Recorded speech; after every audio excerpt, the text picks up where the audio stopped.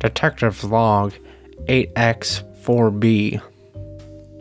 After successfully finding Mr. McFuzzy's scarf at the park, I thought I'd interview a suspect who was also with us at the park.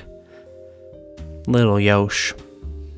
Now, Little Yosh, not very much of a talker.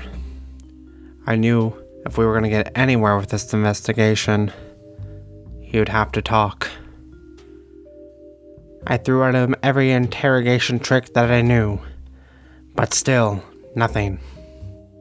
Hours have passed, and I don't think Little Yosh will give anything up. So I had to let him go. Where are you, Mr. McFuzzy? I miss you. End of Detective's Log. Detective Harry Hardy, signing off.